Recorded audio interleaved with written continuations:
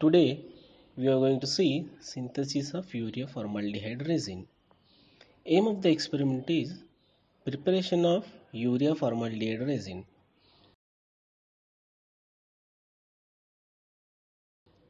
Apparatus required are urea, formaldehyde, sulfuric acid, beaker, measuring cylinder, dropper, etc.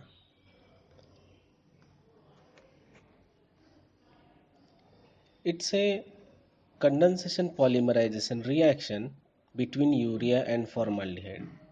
Such resins are used for packaging, accessories, etc. They are also used in paper industry to improve wet strength of paper. So let's begin with the experiment. Place 5 ml of 40% formaldehyde solution in 100 ml beaker.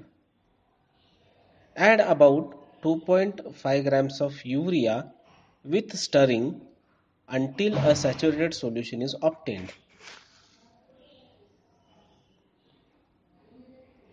Stir the solution with glass rod till you get a clear solution.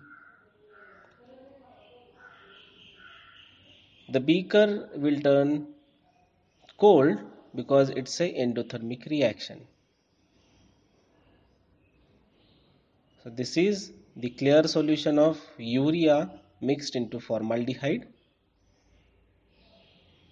To this, add a few drops of concentrated H2SO4 with continuous stirring. This particular step is exothermic. A voluminous white solid mass appears in the beaker. When the reaction is complete, wash the residue with water and dry the product. You can see white voluminous product. This is nothing but urea formaldehyde resin.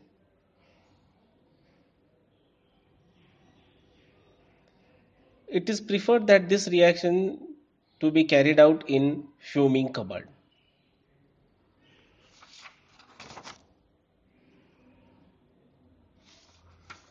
Weigh the product. Take an empty dry petri dish, and put the product into the petri dish. Note down the weight.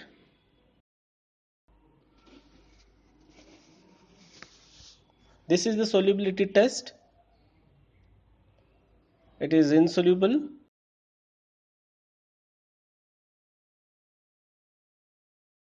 And this is the combustion test.